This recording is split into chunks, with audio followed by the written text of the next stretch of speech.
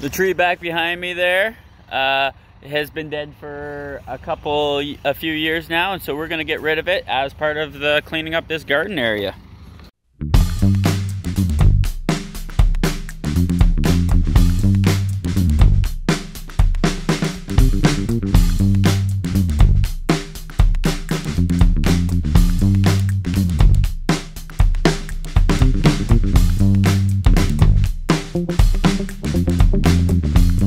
I don't know what number we're at now, but I'm gonna have to pour some more epoxy because the re-pour I did, some of it sunk in again. Like you can see right here, you can see little lines and it's down a little bit there.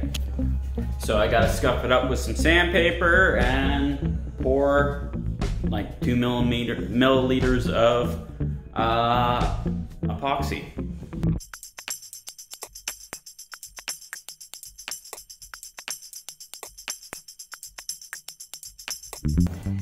That's it, that's all. I'm gonna have to hit that with some heat in a minute. But the other day I tried to break the epoxy from the wood, and it was the wood that broke. So today I thought I'd try something a little more interesting. Try smashing this with a hammer, see what happens. Small cat.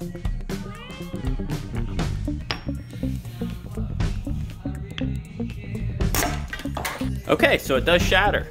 Good to know. We got small pieces scattered around here.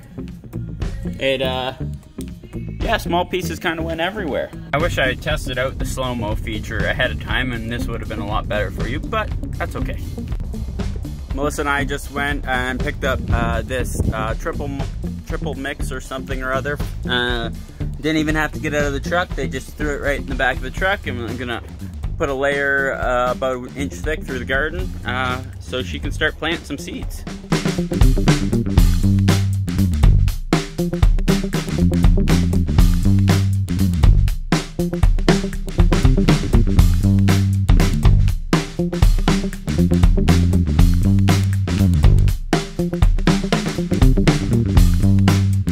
So that was an offshoot off of the crabapple tree that was across the road yesterday, one of them that we ripped out. So we transplanted it here on our front lawn. Triple mix all spread out, looking good. We got our pond pump going.